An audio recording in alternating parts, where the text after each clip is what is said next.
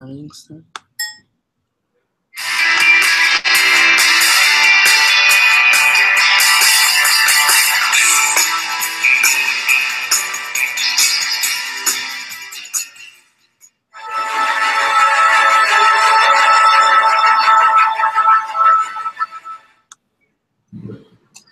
guys, welcome to a new video. Today, I'm here with special guest Jennifer Niven.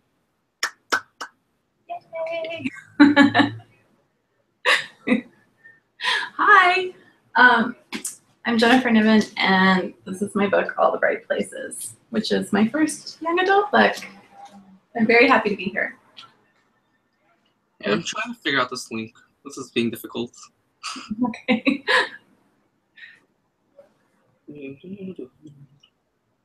So, if you guys don't know, she is the author of All the Bright Places, like she said, and she is New York Times bestselling author, which congrats on that.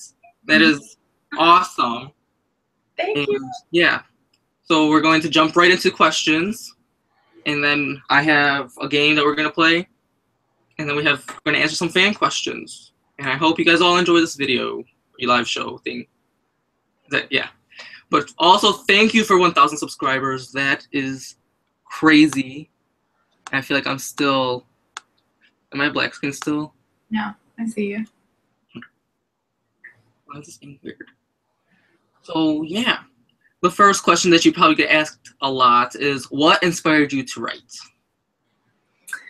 Oh, I was inspired to write All the Bright Places by a boy I knew years ago, and he was my boyfriend at the time, and I had never met anyone like him. He was really alive. He was the most alive person I've ever known, but at the same time, he really struggled with bipolar disorder, and I could just see how hard it was for him to just be in the world every single day.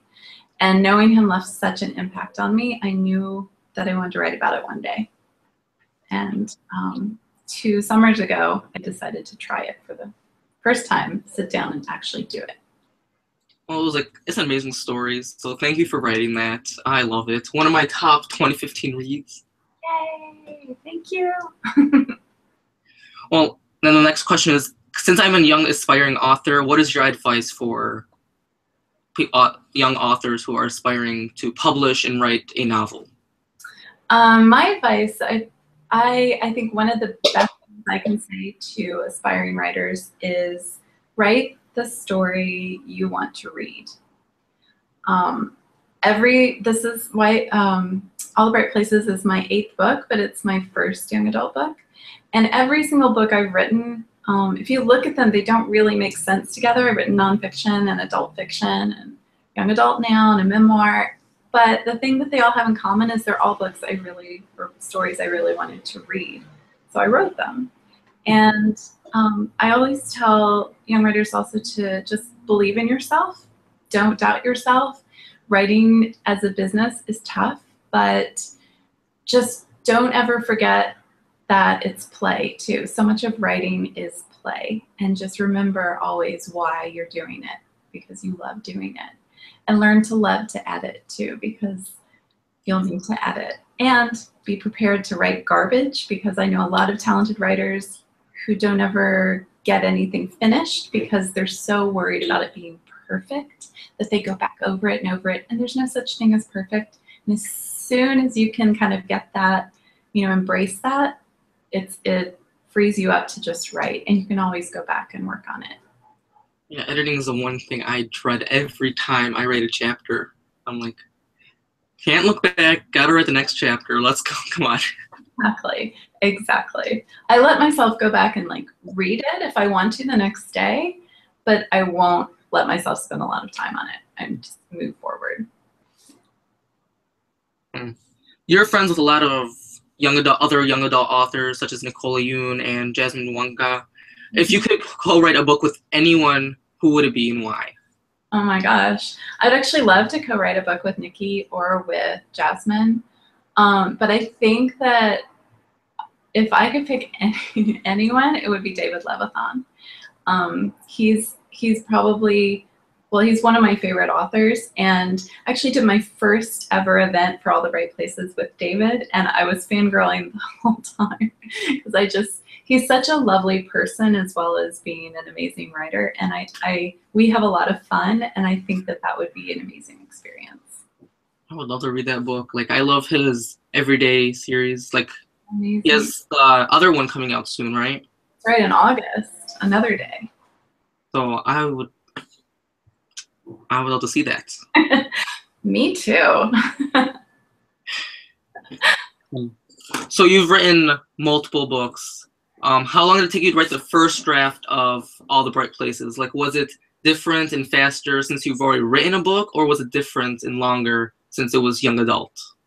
It's a great question, and all of my books, really, it depends on the book in terms of how long they've taken to write. It's taken 2 years to write one, it's taken 3 months to write another, and it's just really depends on the book itself. I mean, they can even be in the same genre, but they will still want to be written differently or slightly differently. All the Bright Places, it's the fastest I've ever written a first draft. I actually wrote it in about 6 weeks. Now, it went through a lot of edits after that, so it didn't just come out like, you know, it is right now. But I always say it's a story I was carrying around with me for some time, and I feel like once I actually sat down to write it, it just kind of poured out of me. Like doing eeny, meeny, miny, moe, which question I should ask next. What do you see yourself doing in 10 years? Writing. I see myself just continuing to write books. I love writing, and it's one of the things I love to do most in this world, so I definitely want to continue to do that.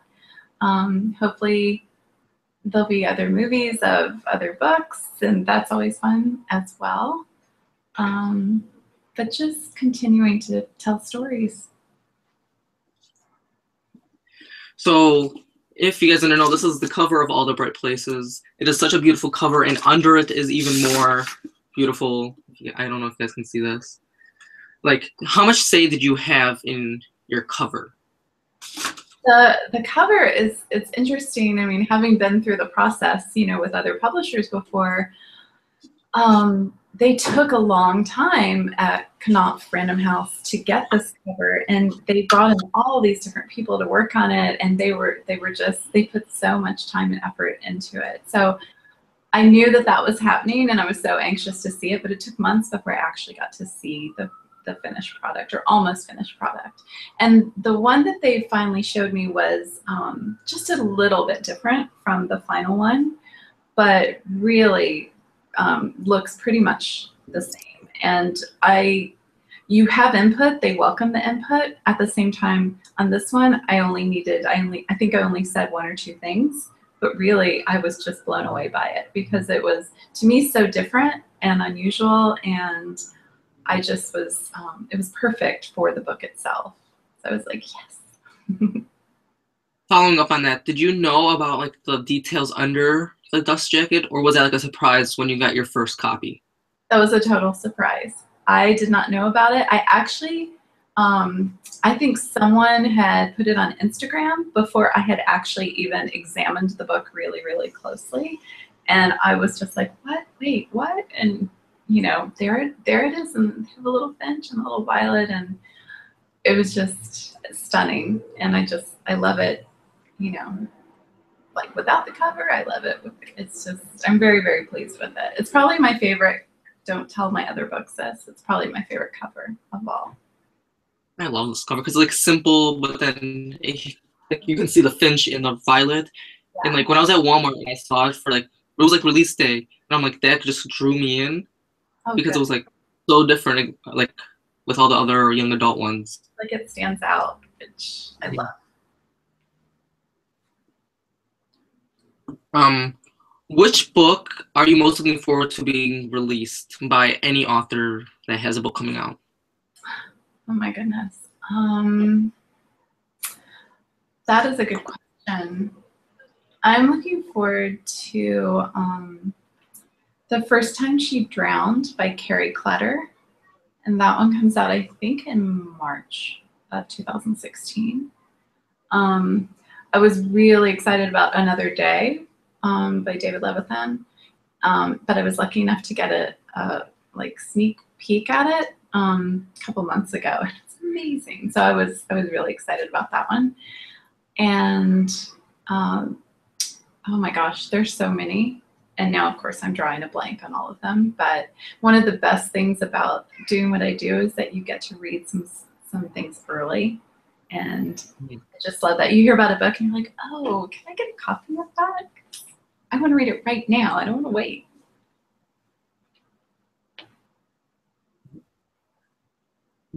What was your reaction to when you found out All the Bright Places made the New York Times bestsellers list? Oh, this was like a week after it came out, and I was in Georgia on tour because I left for my book tour the day after the book was released. So I was in Georgia. I was coming back from an event, and luckily I was not driving. My fiance was driving instead because I was looking at my phone. I was checking my emails. It was very late. We're driving back to Atlanta from Athens, Georgia. And I got an email from my editor, and she said, congratulations, you hit the list. And I started crying. I just burst into tears. And my fiance was like, what is happening? What's happening? And I couldn't speak. I was like, I just cried and cried, and we had to pull over so I could actually just hold the phone out and show him and so he could read it. And it was just an amazing experience. And I think one reason is because my mom was also an author, and she was my best friend and my mentor, and she died unexpectedly last August. And so it just kind of hit me in that moment, just all that I'd gone through to write this book, and the fact that my mom was not there, and she just more than anyone believed in it, in the book. And so it was just this completely overwhelming experience. And it just this week went to number 5. So mm-hmm. And it's been since how many months it's been released, and it's still on the New York Times bestsellers list, which I think is amazing, and congratulations on it still being on the New York Times bestselling list for weeks or months. Thank you. It's been on and off since then, but we didn't expect it to go back on in summer, and it went back on a few weeks ago, and now it's number 5. So I'm like, oh, I haven't been that high yet. It's amazing. Bouncing off the amazing news, how did it feel knowing that All the Bright Places was optioned for a movie? Like, it was announced even before it was even released in March, I believe. It was. And it had Elfin attached to the lead role. That's right. It was amazing because the movie option happened last spring, so well before the book came out, because the book came out in January. And Elle Fanning was attached as Violet by the end of the summer last year, which was so fantastic because not only is she this wonderful actress and she's so talented and she's such a lovely person, but she's who I pictured when I was writing the book. So I pictured her as Violet, and no one knew that. She just happened to come to the project because she loved the book, and no one knew until I told them. So I was overwhelmed. It was kind of like with the New York Times news. It was just this kind of almost otherworldly experience. Like, you hope something like that might happen, but then when it does, you're like, oh, I can't breathe. You know, it's been really exciting. One thing I think that is really awesome that she's not only that you imagined her as the character, is that Violet and Finch are both 17 in the novel, and she is 17, which in the majority of young adult book to movie adaptations, you have like 30-year-olds playing characters that are supposed to be 17. So I love how already in the early stages, it is already true to the book, and I can't wait to watch it in the future. Thank you. Thank you. And I love that she's age appropriate, and we definitely want to Finch who's age appropriate as well. So you also sold your foreign rights in 32 different foreign territories, correct? 30, or was it more? 34 now. Yeah. So which of the foreign covers is your favorite? Oh my gosh. I love all of them. I love the UK version because it's similar to the North American version, but it's a little brighter. The cover's a little brighter, and the post-its are a little skewed, like they're just a little tilted. But otherwise, it's the same. I don't know. I think I really love the Brazilian cover, which is very different. And I also love the Spanish cover.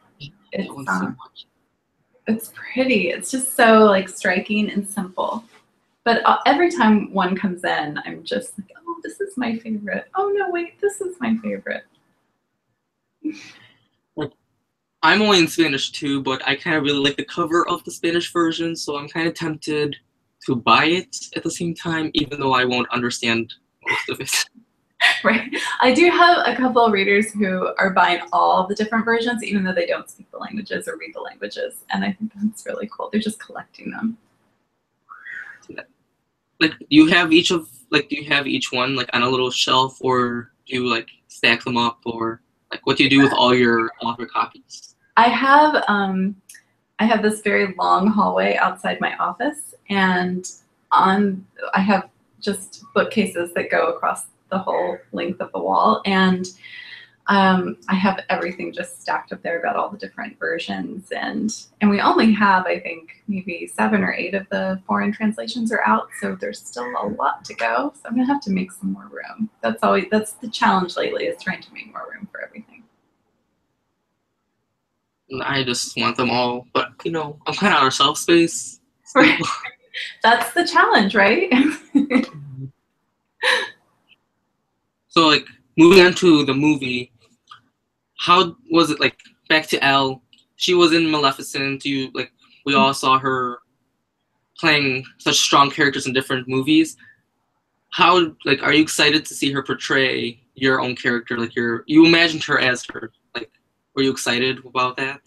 Absolutely. I mean, I just, it's so, you know, just seeing a movie version of one of your stories is so surreal and incredible anyway. But then to have your character come to life as you envision her is just, I mean, I haven't seen that happen yet. I've only, you know, I've met Elle twice now, and she's so lovely, and she loves that I pictured her as Violet. I told her that the first time I met her, and we did an event together in February here in Los Angeles, and it was just so much fun. And to hear her talk about what it is she loves about the story and why she wants to play this role, it's just really moving too, to see that she really cares about the story and she's really passionate about playing Violet. And so that just means a lot. And she's, as I said, she's so talented that I think she's going to be such a wonderful Violet. I'm so excited to see her, because I also, when I read it, the news was already out because it was before the movie, or before the book was released. Right. So even with your writing, I was able to envision her, which is one of the things I really loved about your book, was the opening scene when they're on the bell tower. Mm-hmm.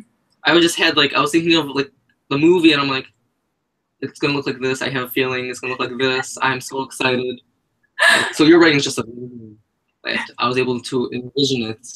Oh, good. Thank you. I'm so glad. So everybody, like most of your fans, are love Finch. You love Finch, obviously, because you wrote him. But is there like a certain aspect that the actor you want to play, like the actors that are auditioning, that you want them to have to play Finch?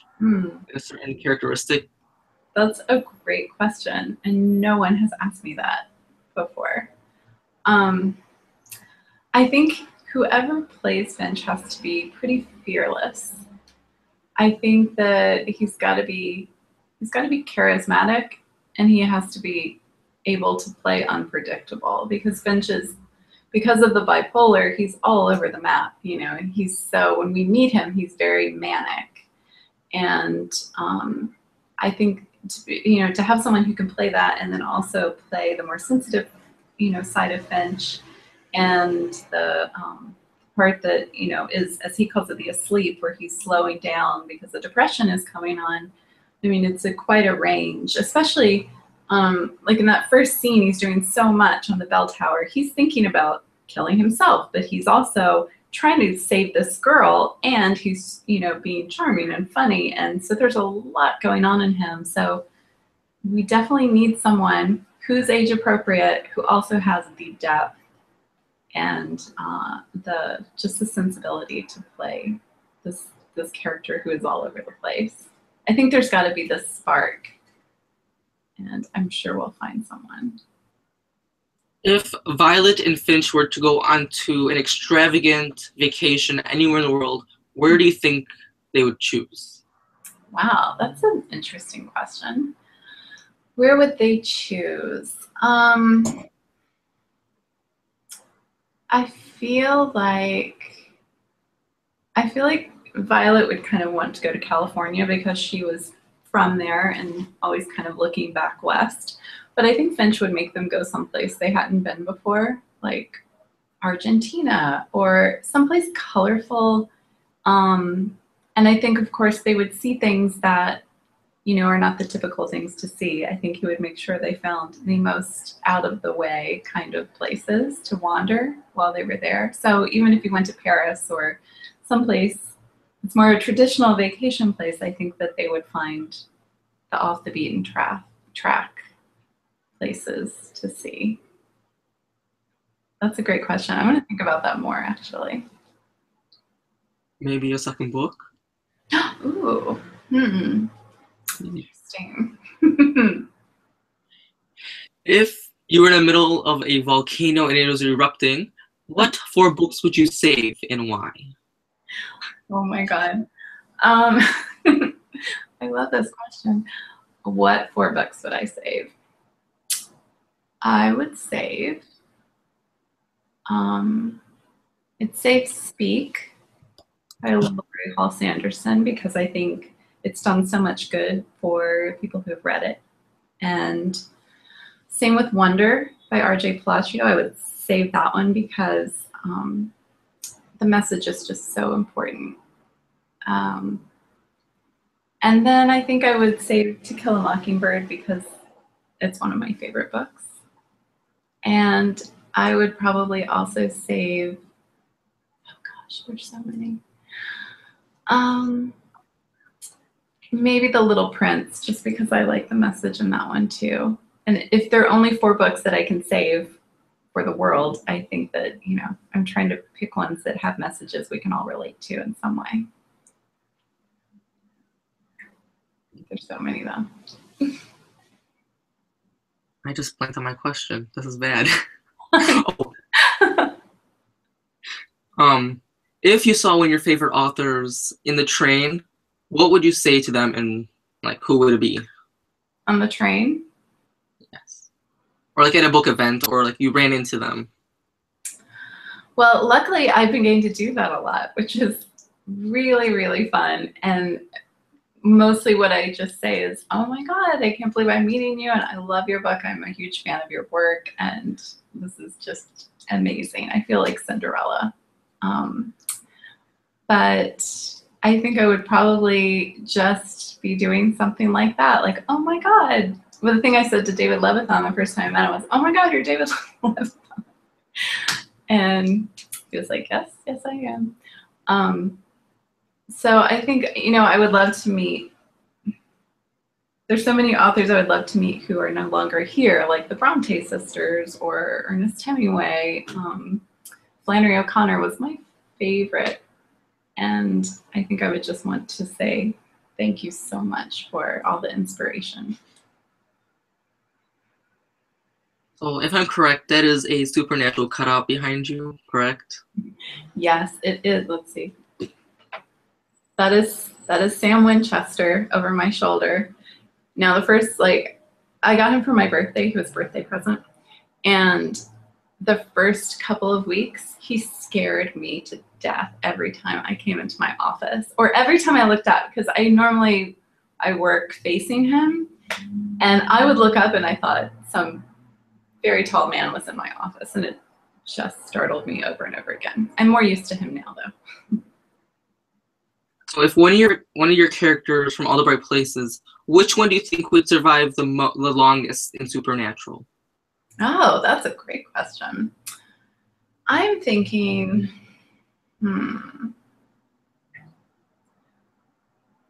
I'm thinking maybe, I was about to say Amanda Monk because she's crafty, but I'm thinking actually maybe Finch's sister Decca because she's a little pistol. So I think, and she's really kind of unperturbed by most things. So I'm kind of thinking Decca might survive pretty well. Yeah, that's a great question. That one. If there was, like, most authors have a certain scene or a certain part that they feel like years later, if they can go back and change it, they would. What is a part or a certain line or scene that you would want to change in All the Bright Places? That one, that's a good question too.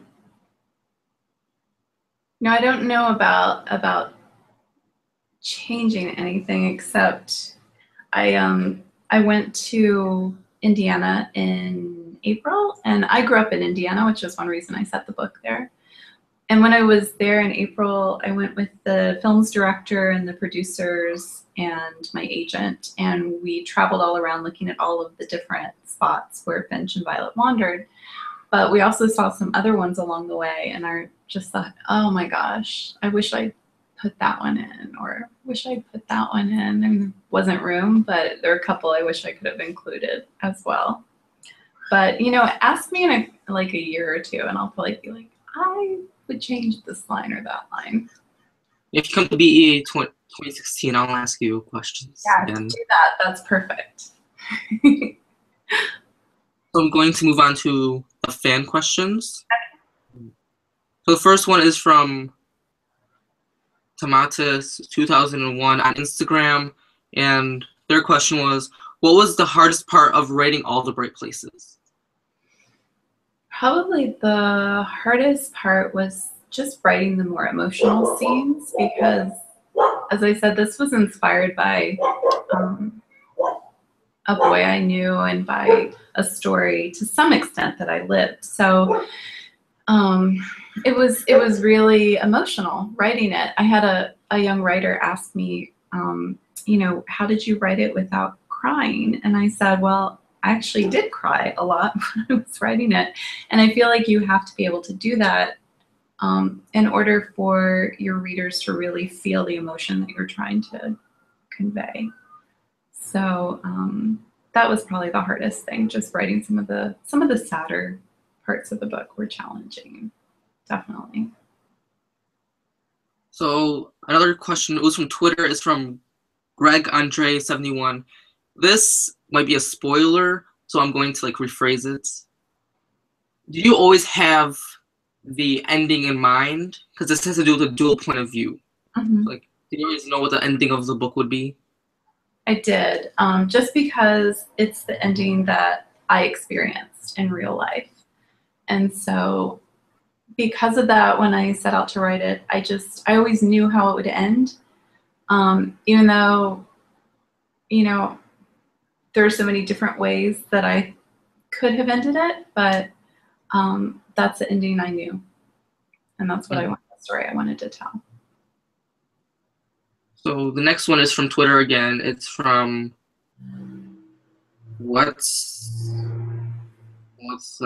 I'm sorry. Her name is Haley Hamilton. I can't read her Twitter handle. It's, how did you come up with the character names? I came up, Finch was pretty, like, he kind of came, I say out of the blue, but I'm sure Finch was inspired by To Kill a Mockingbird because it is one of my favorite books. But when I was writing, I wrote his chapter first, and just as it appears in the book, and as I was writing him on this bell tower, I heard the name, I, Theodore Finch, being of unsound mind. So the name kind of came out, and I paused, and I thought, oh yeah, I like that one. And so I'm sure that the Finch part was inspired by Scout Finch and Atticus Finch. I have a cat named Scout Finch, so it's never far away from me. And then Violet was a little trickier. I knew I wanted more of a classic like kind of a classic name for her that had not been used a ton. So I had to work more with the first name, and I love the color purple, so Violet is one of the first ones I thought of. And then the last name I found because of an old silent movie actress who had that last name, and I had been doing research on old Hollywood at the time for another book. So I think that's where those came from. Finch was always, just a side note, Finch was always easier for me to write. Violet I always struggled more with, even though I'm like her in some ways, and same with her name. Same thing. His name came out much easier. Plot twist, he's like a descendant of the Finch family. Plot twist. Oh, interesting again. Okay. You're giving me so much good ideas. So many. Someone needs to write a fan fiction about this, of him in the world of the Mockingbird. That'd be awesome. This one's from, I don't know, Di Lovato. What's your favorite Finch and Violet moment in the book? I think my favorite moment, I like the bell tower moment a lot, the one that opens the book. But I think my very favorite Finch and Violet moment is when he comes across the nursery when he's running, and he gets her flowers and he takes them back to her, and she says, "Finch, you brought me spring." And I think that's probably my favorite of all. It's probably one of the scenes I'm most excited about seeing in the film. Yes, I'm like that scene, and I love the opening scene because I love like all his inner dialogue that you put in there. There was this one line, like I never mark books, but I got like these thingies. Like I got more notes from Target, but like I liked it was I could just step off. It would be over in seconds. No more Theodore freak. No more hurt. No more anything. Can't speak today. Like, what made you want to come up with the nickname Theodore Freak? Like, how did you come up with that? I think just because I knew that because of all of the issues that he has and the fact that he doesn't understand them, much less anyone else, no one else understands them.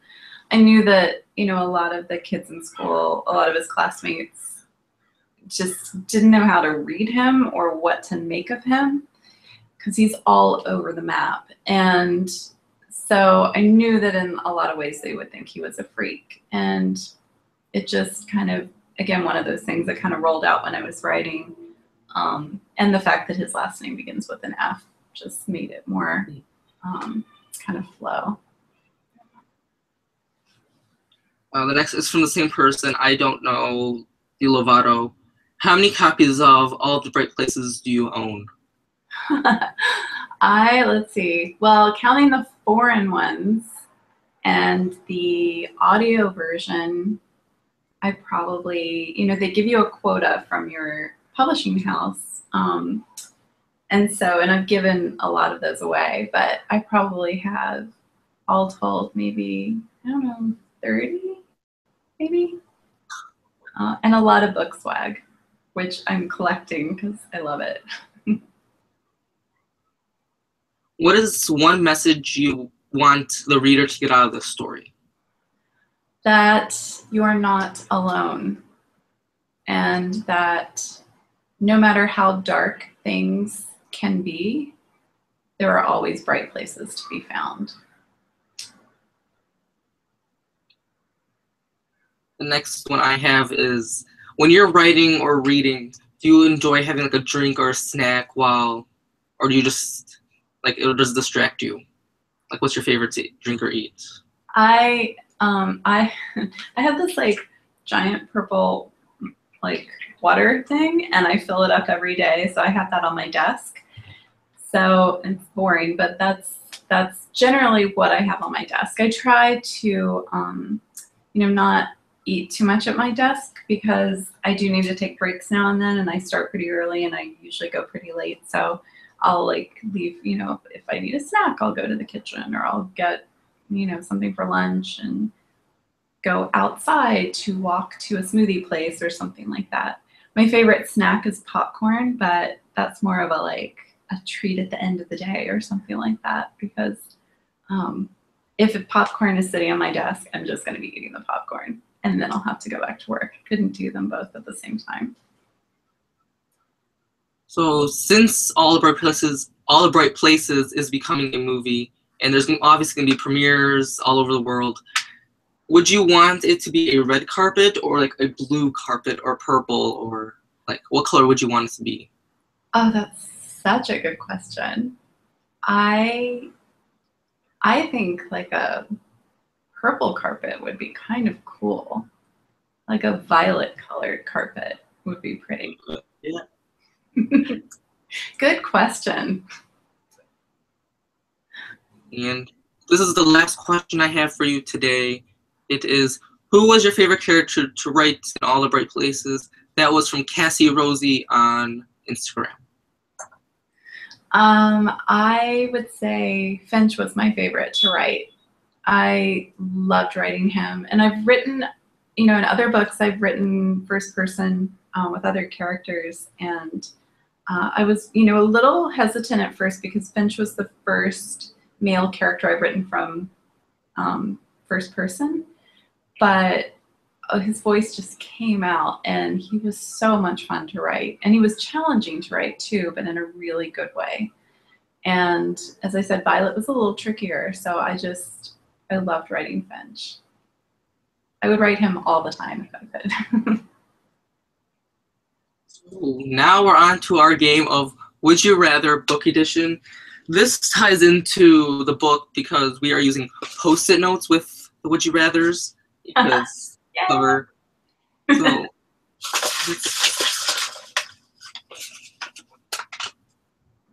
would you rather write middle grade or young adult? Ooh, young adult. But I think it would be fun to write middle grade too. But I love being a young adult. I feel like I'm at home. Following up on that, do you think there will you be writing more young adult novels in the future? Yes. I'm actually spent today and this week working on the next one. So I am writing that one right now. Is that the one? Okay, I'm gonna tell I was going through interviews since I read All the Bright Places because I needed more. So I was going through all your Elle Fanning and interviews, and then all your interviews. Didn't you? What was it?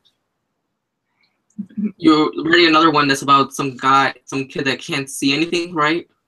It's a boy who can't recognize faces, and a very visible girl who feels invisible. So can you tell us if it will be a dual point of view like All the Bright Places? It is right. It's interesting because I'm planning for it to be, and it's certainly how I'm writing it right now. But again, the male character feels stronger to me. His voice feels stronger. So I actually today was like, do I make it from his point of view? But I'm still trying to work that out. But at the moment, it's both of them. I can't wait to read that. I hope it's I just want to read all your books. I went to the library and I'm like, do you have any other Jennifer Niven books? And they're like, no. But I'm like, order them all for me, please. The others. Thank you. Well, we'll make sure you get a copy of this next one.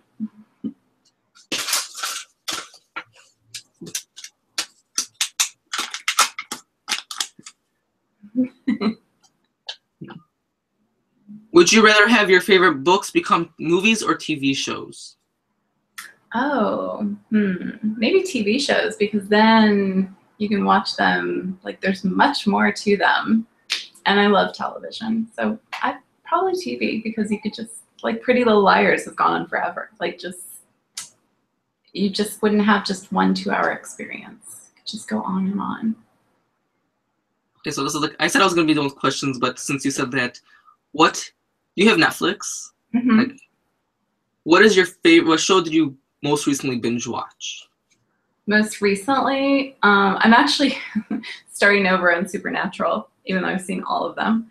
But I just finished watching Broadchurch, which is amazing. and French, which I'd never seen like all of, and that was really, really great. Yeah. Have you ever watched The Fosters? Which one? The Fosters. No, I haven't, but I've wanted to. Is it good? It's so good. I've been binge watching it for like 3 weeks now. I finished the whole first season in like a week. Oh my gosh. I have to watch it. Like, even though like a week is like slow for me, like I binge watched Orange is the New Black season 3 in like 4 days. Oh my gosh, that's impressive. Yeah, I really have nothing else to do besides Netflix and read.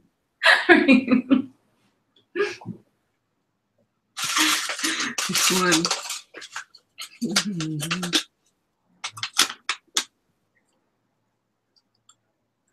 Would you rather only read your top 20 favorite books or only read new books? Oh my gosh. Well, I guess new books, because you know, then you continue to discover new worlds. It's hard though to have that either or. I guess new ones. Like, I barely reread books, so I would agree with you. But I mean, if I couldn't reread some of my favorite books, I'd be like, would I read it again? It's hard. Even if you just couldn't pick it up for a minute and just look at a passage you like or something. Yeah. But I think new.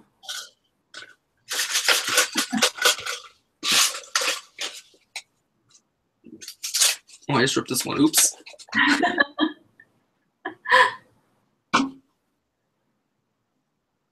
Would you rather have dinner with Violet or Finch? Wow. I would say Finch, because I am like Violet in some ways, so I think Finch. I just realized something. Hold on. Since we're talking about Finch, so on the cover, there's like, they're all perfectly on there, some are crumpled, but his is like peeling. Is that like purpose? Okay. Like, you know, like for, you know, what happens, like, yeah. Probably just a little different, and maybe so. Like, I was just thinking about that. Yeah, I think you're right. It's interesting that it's just Finches. I'm sure it's not accident. That's interesting to see. I never really like thought about it in that way. When you just brought Finch, I'm like, wait. Like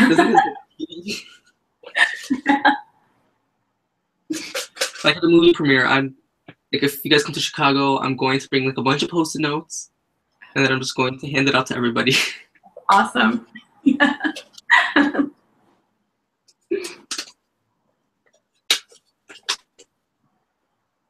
Would you rather read ebooks or physical books? Physical books, definitely. Yeah, I like holding them, and there's just nothing like an actual physical book, I think. So do you prefer reading like a hardback or a paperback? Probably, I mean, I like the way hardbacks look better, but it's certainly just easier, you know, and friendlier to hold a paperback, especially if you're like traveling or something like that. But so it's kind of, I'm always torn because I really like the way hardcovers look, especially on the shelf, but it is easier with paperbacks. Yeah, I like the paperbacks are so much easier to read. Mm-hmm. So like sometimes, like the Divergent series, I originally bought the paperback of Divergent, but then I recently got the hardback because it looks prettier on my shelf. Mm-hmm. But when I want to read it, I have the paperbacks. I was like, so the whole, you're just supposed to buy all of them apparently, like all the different versions. that's pretty much what I'm going to do with All the Right Places. I'm going to get the Spanish version eventually, and then I'm going to buy the paperback when it's out. It's going to be the whole shelf. Yay!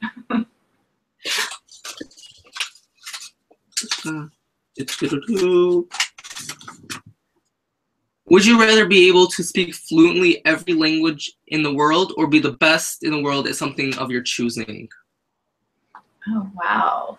I think being able to speak every language would be really cool. In some ways, you would be the best because you'd be doing that.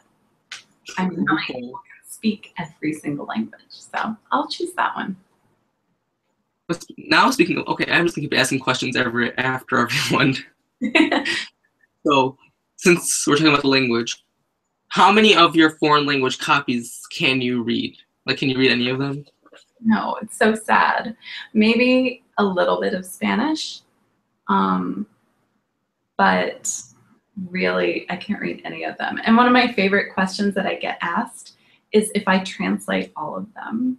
People have actually asked me that before. And I want to say, oh yeah, I read and speak hundreds of languages. Yeah, and sadly just the UK version and the North American version. Mm-hmm. Yeah, they're the same story, just different words, sort of, I think. Like color has an O-U-R, you know. Yeah, so once though I apparently am going to be able to read and speak every language in the world, then I'll be able to. So this just came into my head because I remember you posted a picture on Instagram of you with a magazine and it had your book in it. It was like a different language. It was the gray one with the girl that's sideways. Mm-hmm, the Italian version. Yeah. How does, like, you've been in multiple magazines, your book has been recommended all over BookTube, and Zoella, one of my sister loves her. Like, awesome. Like, how has all the attention All the Bright Places has gotten so far feel? It feels amazing, and it feels unreal too. I'm just every single day I'm so grateful for what the book is doing, because I never lose sight of the fact that it began with this boy I loved, and then me sitting down at the computer by myself and writing Theodore Finch, and then suddenly it's all over the world now. And all I wanted when I had finished the book, all I wanted, my hope for it, was that it would reach the people it needed to reach the most, and let them know they're not alone, and let them know they matter, and that there are bright places in the world. So the fact that it's doing that, I can't ever describe it. It's amazing. One thing I love is that you are very humble when it comes to all the fame and all the success you've gotten so far with this book, and that you still talk to your fan base, because it's very large. It sold many copies of your book, which I think is amazing. So, how does it feel having such a large fan base for your novel? It's incredible, and thank you for saying that. I never lose track of the fact that the book wouldn't be selling all of these copies without these readers.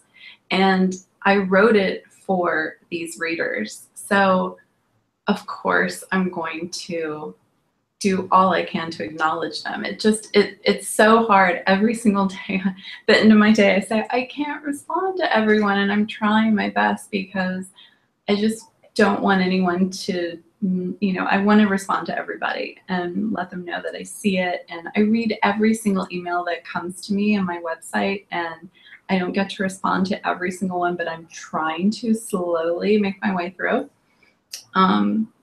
And I just, I read every direct message on Twitter and Instagram and Facebook. I just don't get to respond like I'd hoped to everyone, but I make sure I'm active on Twitter and Instagram so I can like and comment and things like that, at least interact that way. And yeah, I also love that because you use social media to connect with your followers. My friend Lily, she was freaking out because I was interviewing you, and she was freaking out because you followed her on, I think it was Instagram, I believe. Mm-hmm. So I can't think of the question now. With the social media atmosphere, the internet, how does that make you feel closer to your fan base? It's great because, I've come from the world of writing adult books, and a lot of my fans, I've interacted with them before, but never to this extent, because they tend to be an older audience. And it's great because especially Instagram and Twitter. I'm really active there. First of all, I enjoy it. I love Instagram. I love posting things, and I love the forum. And it's just really great to have that access to be able to talk to the actual people who are actually reading your book and hear their thoughts about it and hear what they like about it, what they didn't like about it, and how they feel about, you know, Finch and Violet. And it's just, that's amazing, because I think about all the writers in history who never ever got that kind of personal interaction with their readers, and it's like sending it out into a void, you know, otherwise. And this is why we do what we do, and it's fantastic to get to interact with them. Can I shake the hat again? Can we have 4 more? 4 more? Yeah.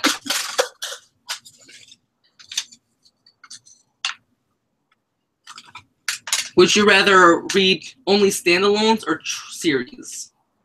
I actually like standalones. I've written a series before, and I've certainly read and enjoyed series before, but I really, because there's so much to read and my reading time is so limited now, I want to be able, like, I feel like I almost don't have time to invest in a series because there's so many things I want to read.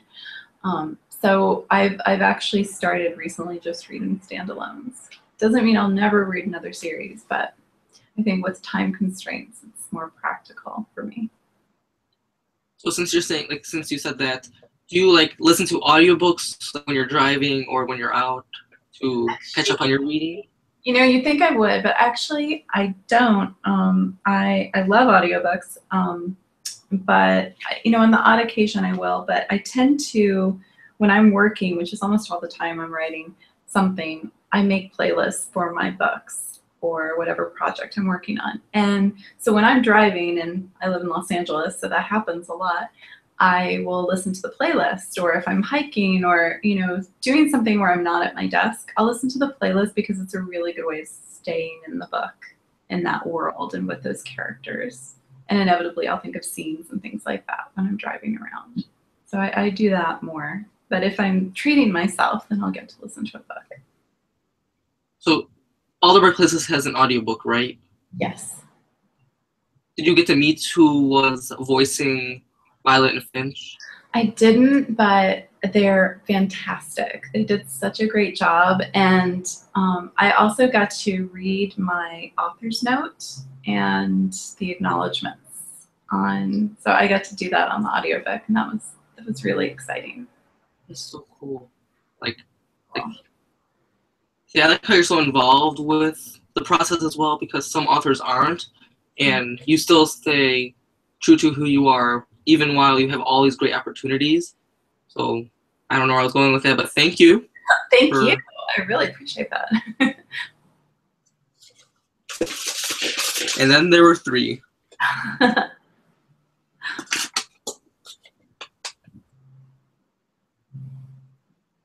Would you rather read 20 pages a day or 5 books a week? So would I rather read 20 pages a day or 5 books a week? Yes. 5 books a week. I'd love to have time to do that. That would be great. Yeah. It takes me like 3 days to read a book sometimes. I'm so bad. Like my friend, she speeds through books because she's such a fast reader and she's been reading for years. And I'm like, how do you do this? And I'm like, now that I have a physical copy, I'm like, here, read this. Because she loved The Fault in Our Stars, and people said if you love The Fault in Our Stars, you should pick this book up. Mm-hmm. So I'm like, you need to read this. It is so good. Come on. Yay. She's the only friend I'll lend a book out to. Like I just said, okay, finally I'll let you borrow a book, but it needs to be in a plastic bag when it's in your backpack. Just to protect it. I never get them back either when I loan them out. So I know, like, when I loan them, I'm like, you may never see it again. You have to be willing to let it go. It's hard. When I give people out hardbacks, I take off the dust jacket just in case. Oh, that's a good idea. That's like, if I don't get the book back, I'll at least have the dust jacket close enough. That's good. I'm gonna start doing that.